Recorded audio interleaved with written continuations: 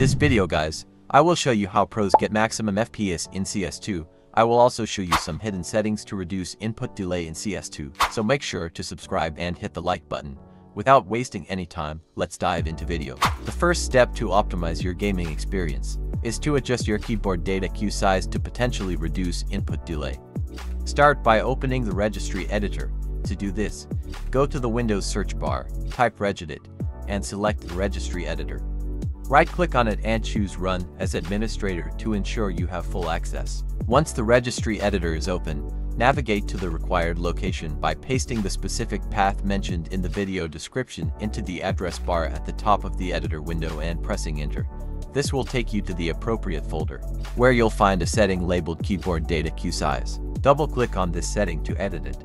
By default, the value is usually set to 100, which allows up to 100 key presses to be queued for processing by your PC. For games requiring rapid inputs such as frequently pressing W and D for movement, lowering this value can reduce the buffer, thereby decreasing input delay. A commonly recommended value is 65, though the ideal setting may vary depending on your specific setup. Reducing the value decreases the number of key presses in the queue, enabling quicker action, but if set to low, it may result in missed inputs. Adjust the value incrementally in steps of 5, testing each adjustment to ensure no noticeable key presses are missed. For instance, you can try 95, then 90, 85, and so on, until you find the optimal balance between responsiveness and reliability. Remember to keep the setting in hexadecimal format, then click OK to save your changes. After finding the ideal value, you should notice improved responsiveness in your gameplay, allowing for smoother and more precise actions. Now open your CS2 settings, so display mode. I think you always want to have this on full screen. This introduces the best latency, but for the purpose of this video, I'm going to stay in window mode so I can change settings quickly. Aspect ratio. I usually play 4:3. If you play 4:3, I would recommend 1280 by 960.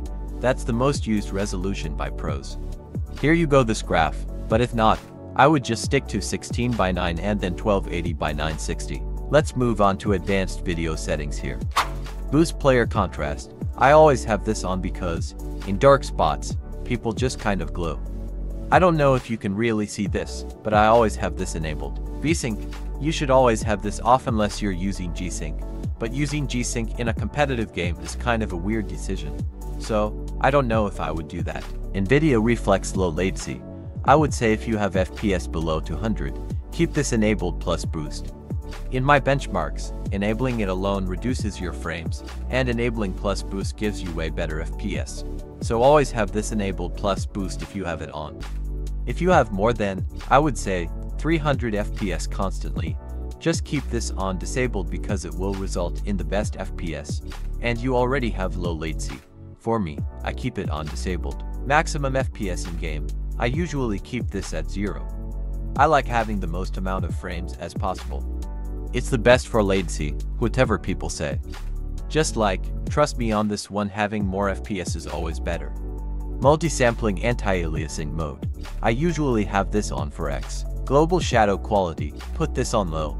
I would say to put this on high, but they just added dynamic shadows, which I'll show you what it does now. Model, texture quality. I put this on low as well. Texture filtering mode. If you have this on disabled or billionaire, my skins look weird, like they're kind of blurry and stuff. So if you have skins like me, just put this on for X.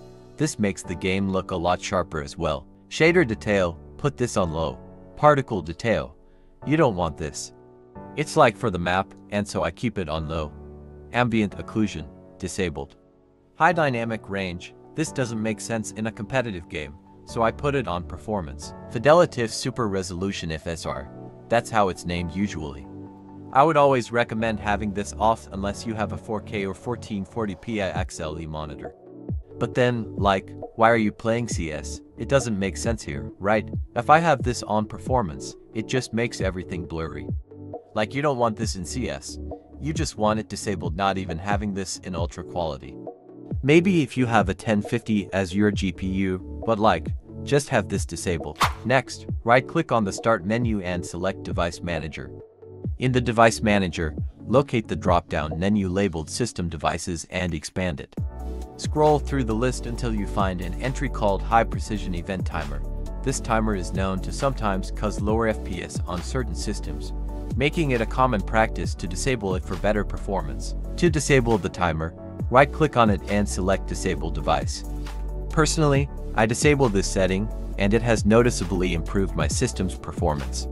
However, keep in mind that if you experience a drop in performance or notice lower FPS after disabling it, you can easily re-enable the timer by following the same steps and selecting Enable Device instead. For the majority of users, disabling this timer usually results in improved system performance, as it has in my case. To clean up temporary files and improve your system's performance, start by closing all open programs on your desktop. Then, press Windows key +R to open the Run dialog box. Type temp and press Enter to access the folder containing temporary Windows files. Once inside, select all files, and then hit Delete to remove most of them. Don't worry if some files can't be deleted. This is completely normal as some files may be in use by the system. Next, open the Run dialog box again by pressing Windows key +R, type %temp%, and press Enter. This will take you to another folder containing temporary files. Repeat the same process. As before, it's normal if a few files cannot be removed. Finally, open the Run box one last time and type prefetch, then press Enter. This will bring you to another folder with temporary files related to prefetch data. Again, if some files remain, that's expected and not an issue.